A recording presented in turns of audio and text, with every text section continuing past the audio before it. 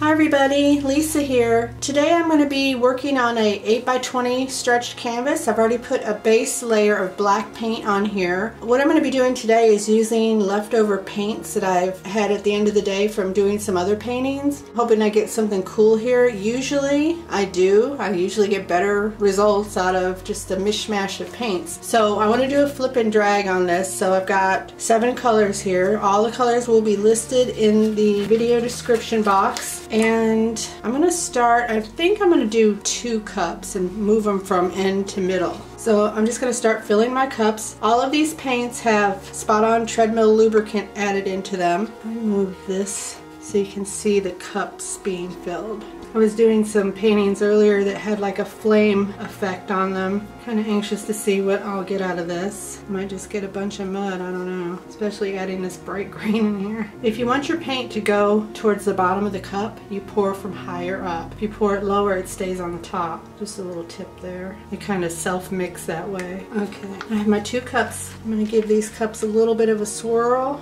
and flip them on here.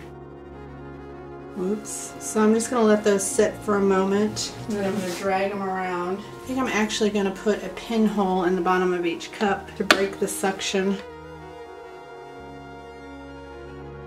That one already started moving. The inside of the cup looks cool. Looks like flames. Got some cool cells coming up. This one really has some cool stuff going on right here.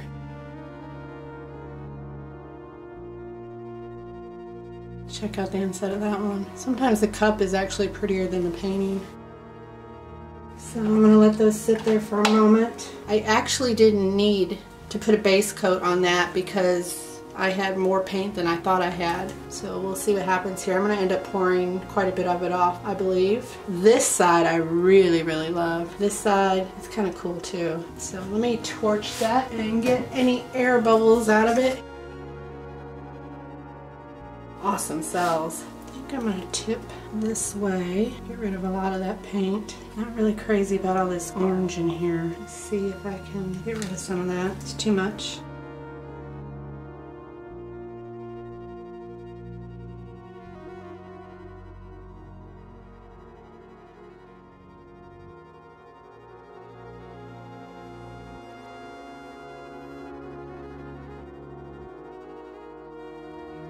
I'm really liking this side. I think I might just pour a bunch of this off of here.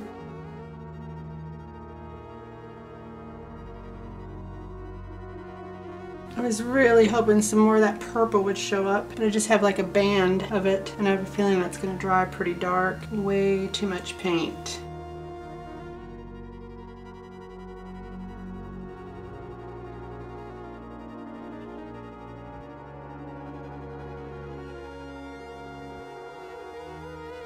Got a lot of wasted paint under here, but I'm not going to use it. I am done for the day.